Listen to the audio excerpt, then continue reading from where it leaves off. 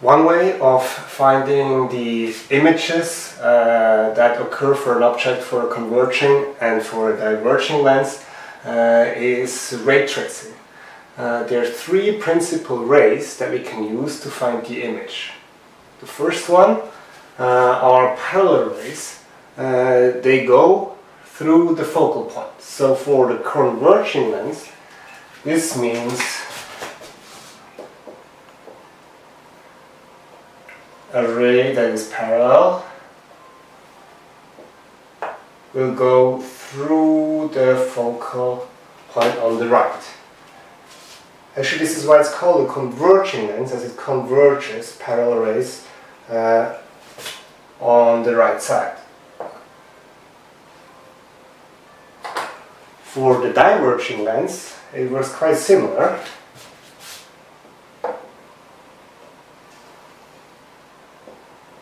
However, the parallel ray is not going through the focal point on the right, but through the one on the left. So it's just virtually going through the focal point. There's no real light on the left side. So I'm drawing it dotted here.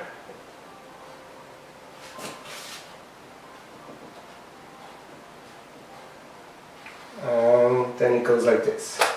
So here the light is diverging. Parallel light is spreading out in different directions, while here the parallel rays converge, they come together.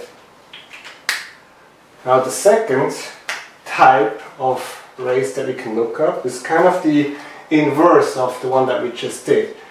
Any ray through the focal point will become parallel. So on the left side, for the converging lens, we're using the left focal point.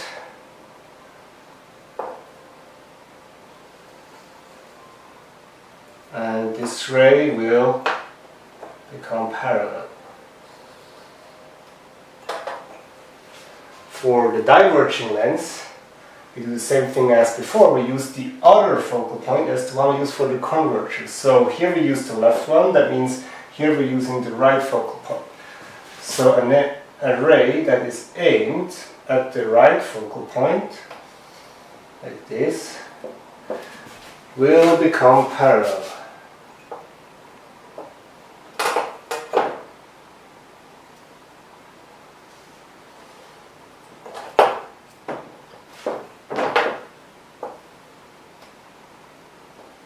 And then backtracking it where we think it comes from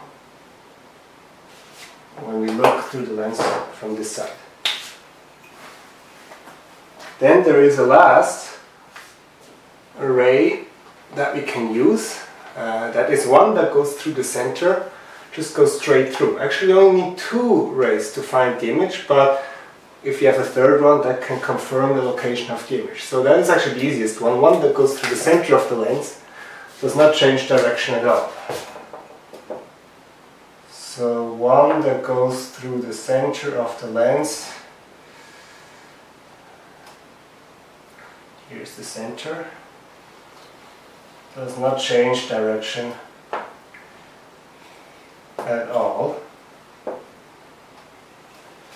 Same thing here, one that goes through the center of the lens,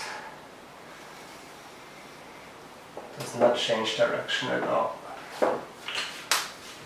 Now in both cases, we just found the image.